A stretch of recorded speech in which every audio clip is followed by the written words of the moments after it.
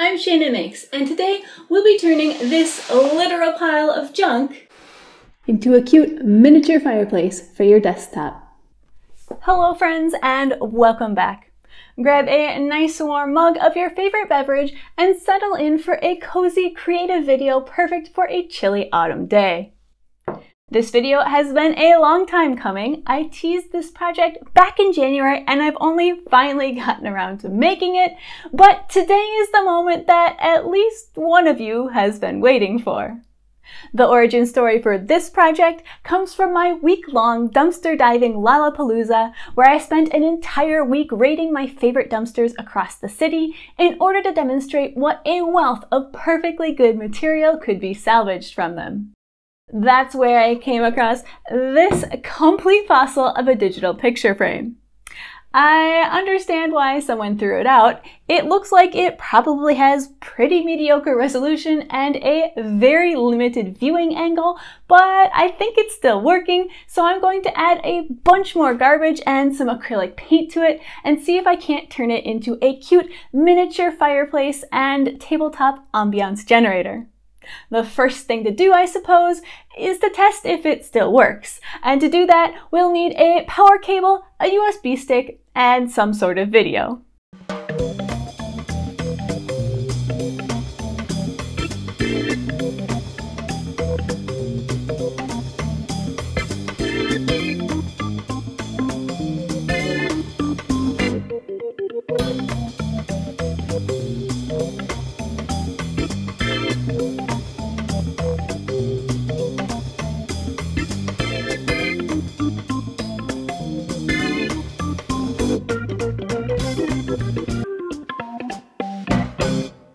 Okay, so now that I'm sure that this puppy is actually working, I can start constructing the skeleton of the fireplace that will surround it. And I think I'm going to start with a quick and dirty cardboard mock-up, and while I'm working on that, I'll see if I can sweet talk Phil into 3D printing me some legs for the screen to stand on.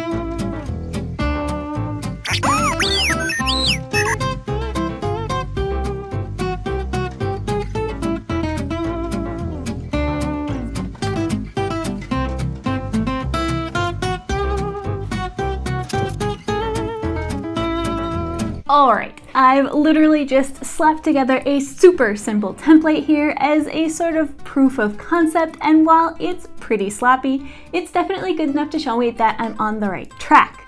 I've also already learned some things, such as the fact that this base is going to have to be much wider than I first thought, and also that when I build the base, I need to take into account the height of those amazing little legs that Phil's printed off for me. It might also look like I've hidden a lot of the screen, but that's actually on purpose. Fortunately, I thought to test out an actual fireplace video before constructing this, and in order to keep the right ratio on the video, there are these big empty spaces on the top and bottom of the screen, so I'll just hide those as part of the design. So now I'll take some more precise measurements and I'll use those along with this cardboard template to start building the real deal. I also figured this would be a perfect moment to use up some of my foam core, salvaged on garbage day during a snowstorm, because it's super lightweight but thick enough to give some good structural stability.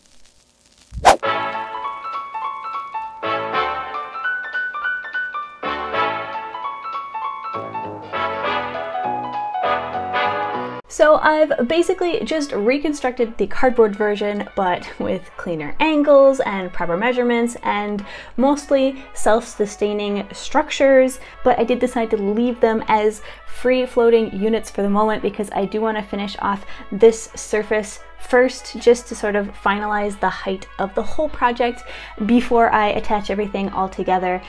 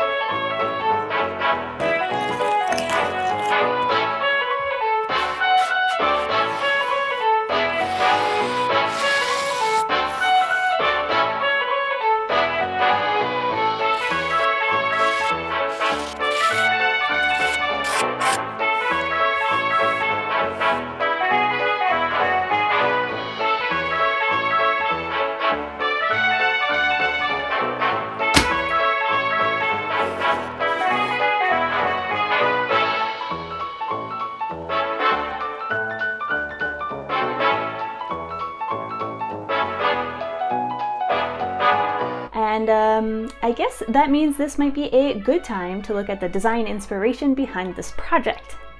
So I flipped through several different publications from the late Victorian era in an attempt to find some inspiration, and I now know a lot more about fireplaces than I ever expected to.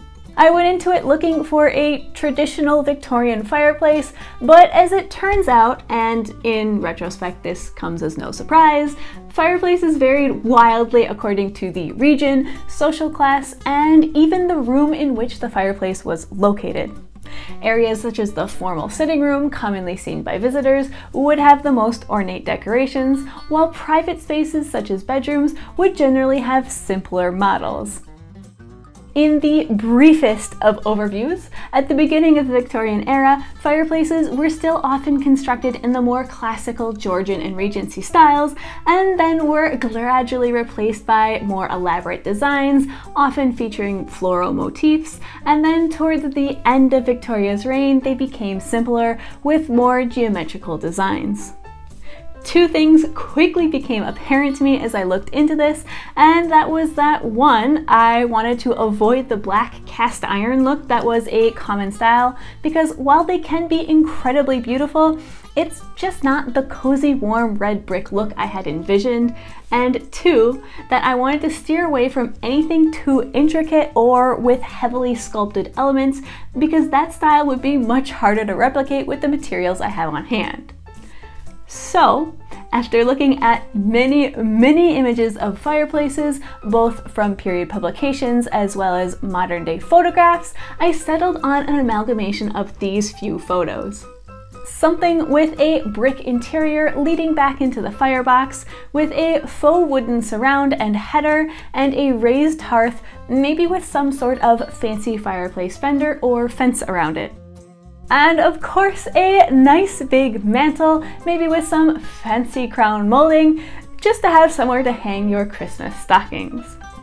So now that we have a better idea what we want it to look like, let's get down to making it.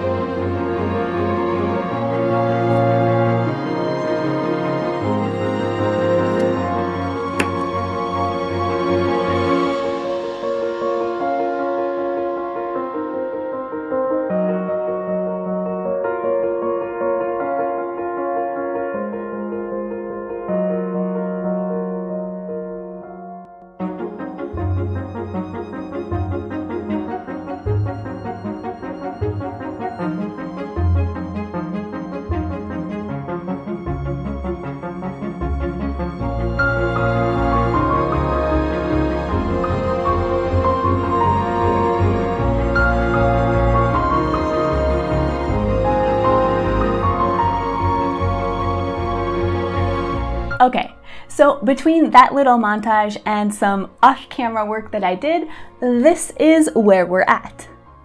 I've established a floor and built a tiled hearth on it. The interior portion is bricked and trimmed off with an old picture frame, and then off camera I constructed these little pillars, the shaft of which is made from some trim I pulled off an old bench.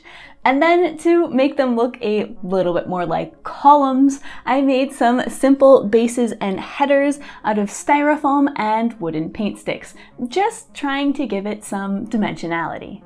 It's still missing a little section here that will tie the column into the eventual molding of the mantle, so that needs to be filled in once I have a better idea what exactly I want to do. It's slowly drifting away from a strictly Victorian style fireplace, but I'm not even mad about it. In fact, I think it's shaping up to be one cute pile of junk.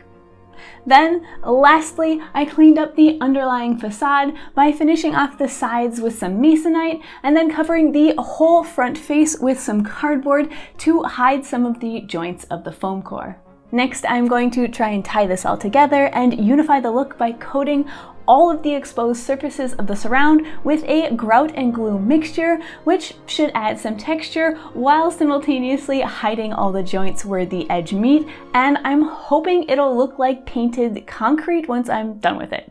So let's mix some more grout, shall we?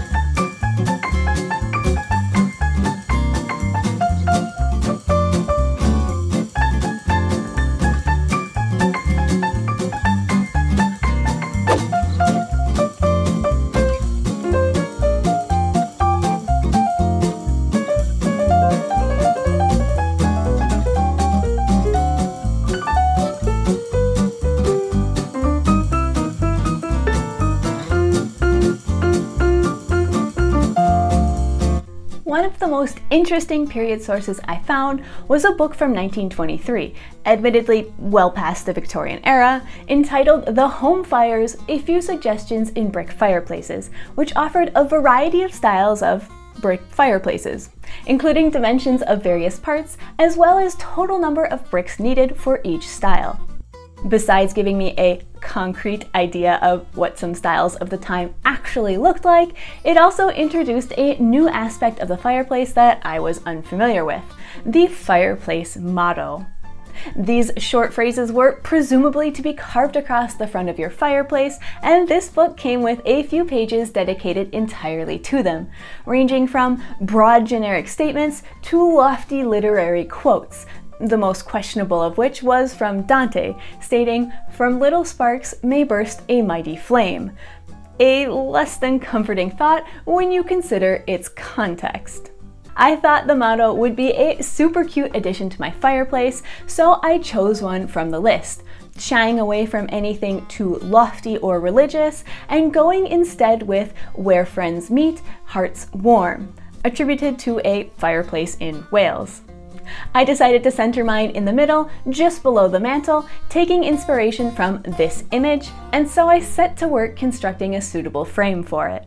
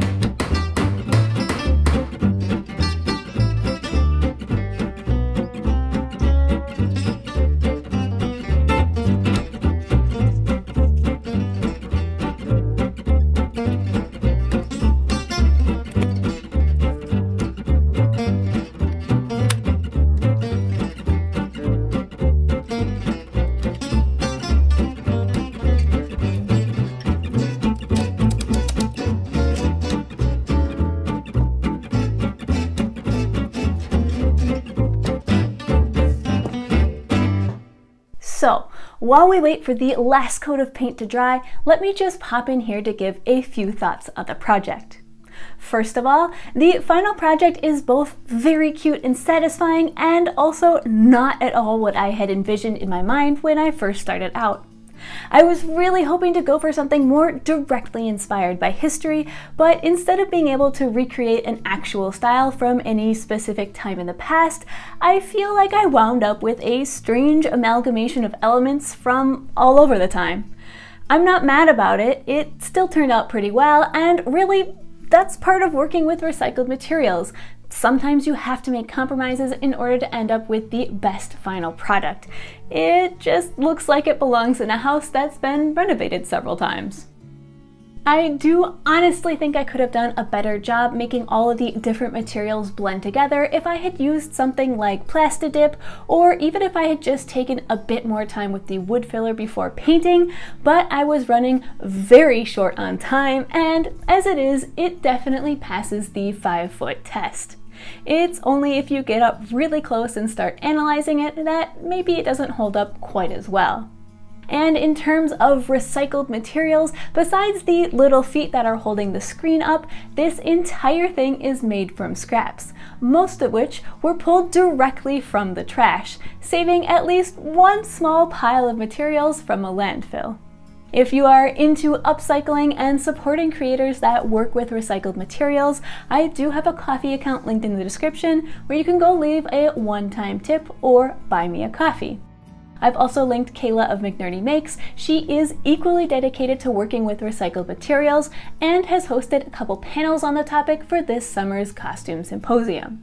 And now, let's take a look at the results of this week's Glow Up.